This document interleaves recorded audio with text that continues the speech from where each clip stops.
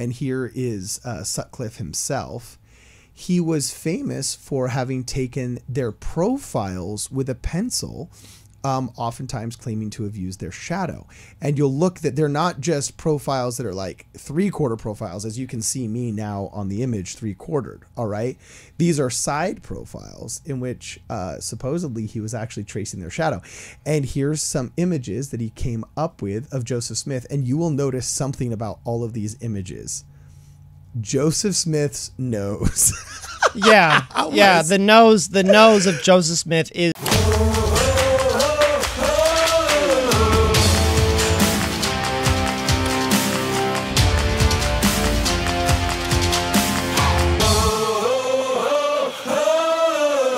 Welcome back, ladies and gentlemen, to Midnight Strike Through Mormons. I am your host, Cardin Ellis, and today I'm joined in the studio by Dan, the Physiognomy Man McKinley.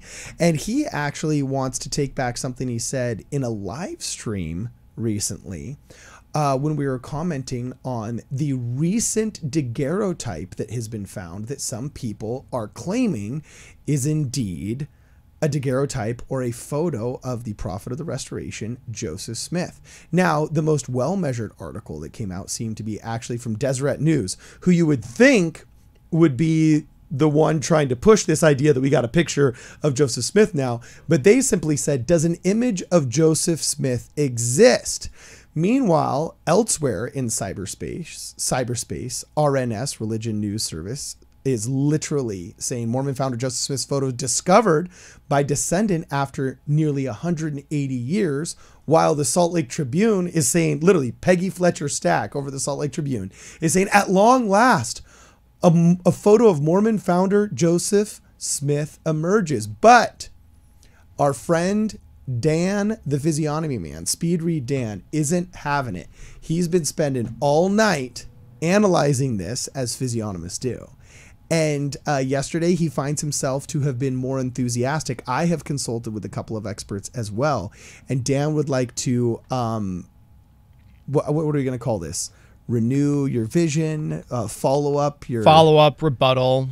Rebuttal to yourself. Okay. Rebuttal to myself. Okay, so take it away. So what happened was, you know, we were all caught up in the moment because it was hot off the press. Like, it was brand new information. Like, we had just seen it and we just decided, okay, we got to do a live stream on this. Okay. And it's exciting news. I was well measured from the beginning, but, you know. Yeah, it was exciting. Like, it was something like, you know, we were riled up with our emotions and we thought, oh, like, this is so cool. Like, this is epic. Like, we finally have, like, an image or a photo of Joseph Smith. Yeah, okay. But, like, when I stopped to realize it, like, even when I was looking at it, like, fresh, I even had my doubts.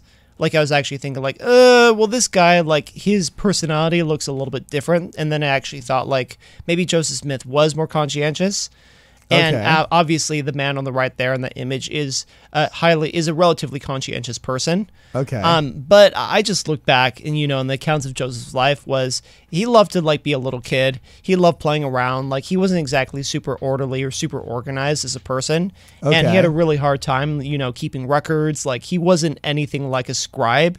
And so do you or don't you think now that it is a daguerreotype found in a locket of Joseph Smith 100 years after his death? You think it's of him or no? I think it's most likely Samuel Smith. You think it's Samuel Smith? And what gives you the idea that it's Samuel Smith? Well, it looks like Samuel Smith. It looks like the images of Samuel H. Smith. Okay, but if that was so obvious, then why weren't we all saying that yesterday? Well, I thought about it. Okay, I did say it yesterday. I thought it was a possibility, and now that I'm thinking about it, I'm like... So what's led you away from thinking that it's Joseph Smith now? Well, a few other reasons. I also analyzed a number of the sketches or images or paintings of Joseph that were done in his lifetime, and they don't look anything like this image. I'm like, how on earth would someone, you know, look at that image on the right and produce, you know, the images that we're going to see, you know, right now? Yeah, so I'm curious to see how this plays out. I called up my boy Reed, all right? And, well, not called him up, but texted him. And I said, hey, so what do you think? And he actually agreed with your renewed perspective that he doesn't think it is, but he actually brought up an interesting point. And I want to make sure that I don't mispronounce this person's name, because these historical figures, the way it's written is oftentimes much different than the way it's pronounced. But he definitely thought that it was somebody associated with the Smith family. okay, that it could be a relative and whatnot. But then he continued to say Sutcliffe Maudsley did a portrait of Joseph Smith in which he literally traced his shadow. Apparently that was, I guess, his form of doing artwork. And so I looked up, who is this, Sutcliffe Maudsley? And he actually, it's really impressive. It's on the church's website. Yeah, he has his own entire section at the church's website about his artistic legacy, his early years in England, so on and so forth. And if you actually go to the website, it's really interesting here.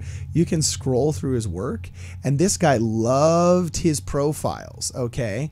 And a lot of these profiles of very prominent people are very ornate. But what's interesting, if you look at them, and here is Sutcliffe himself, he was famous for having taken their profiles with a pencil, oftentimes claiming to have used their shadow. And you'll look that they're not just profiles that are like 3/4 profiles, as you can see me now on the image 3/4. All right. These are side profiles in which supposedly he was actually tracing their shadow. And here's some images that he came up with of Joseph Smith. And you will notice something about all of these images. Joseph Smith's nose. Yeah. The nose of Joseph Smith is not the same at all of the guy, in the previous image. Yeah. So Joseph Smith's nose. Hair is different. The face is different. And then here's the other thing, like, a person with that kind of face in the original daguerreotype that we were talking about earlier, wouldn't have the body shape that Joseph Smith has. Interesting. So, like, usually someone with that kind of face would usually have more of a skinnier, more of a, not quite a pencil, but like more straighter. And Joseph Smith's body looks kind of rounded. Yes, and his death mask seems like it would kind of insinuate that as well. Like, not just like rounded in terms of his face, but like his back or something. Like this man has hips. That's funny. So anyway, when I look at this image, okay, I can't help but think, okay, this guy, if he's tracing the shadow of people, okay, that's got to be as accurate, at least anatomically, as it can get for an artistic rendition of certain parts of your body, and to get an idea of what somebody actually looked like. And this is the very famous side portrait of, I think he was like lieutenant colonel at the time of the Nauvoo Legion. But this is when Joseph Smith was head of the Nauvoo Legion, probably one of the more famous paintings of him.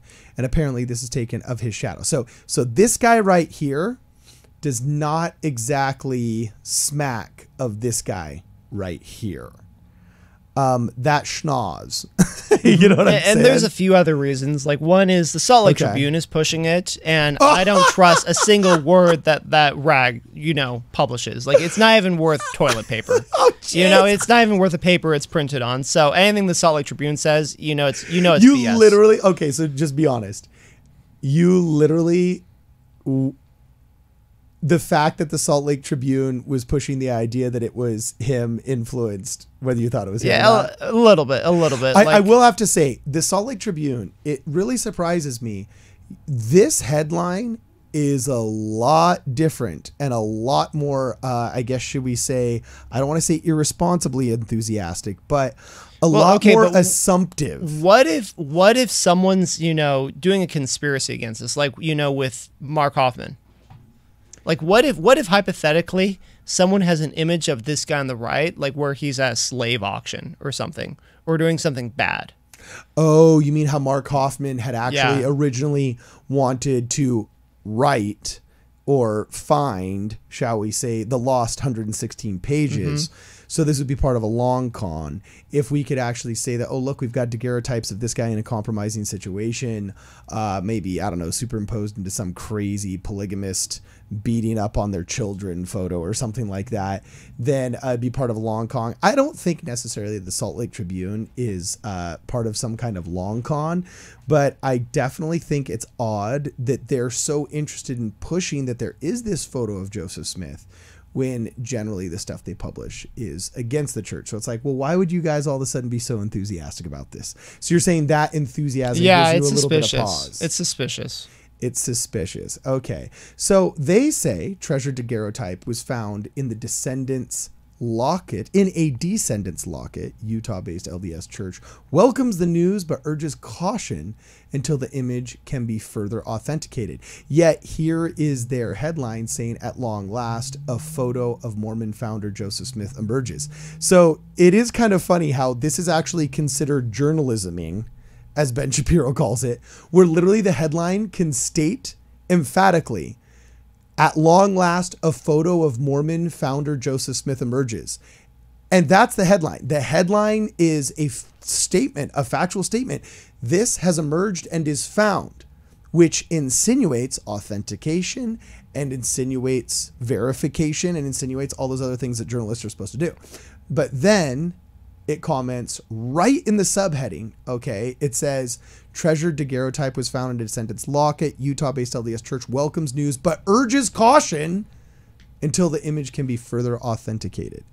And why do we urge caution? Because Dan, the physiognomy man, has gone back on thinking it was Joseph Smith or not. Yeah, the other thing is just physiognomy isn't right. No.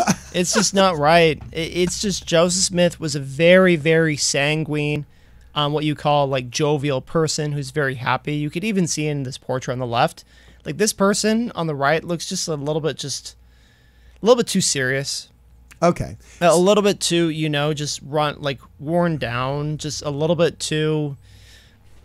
Like, I just don't picture the guy on the right, like playing around with kids, like playing ball or something. And in, the kids of Nauvoo, like their backyard, like the equivalent of like the Sandlot, but, in 1842. Okay, cool.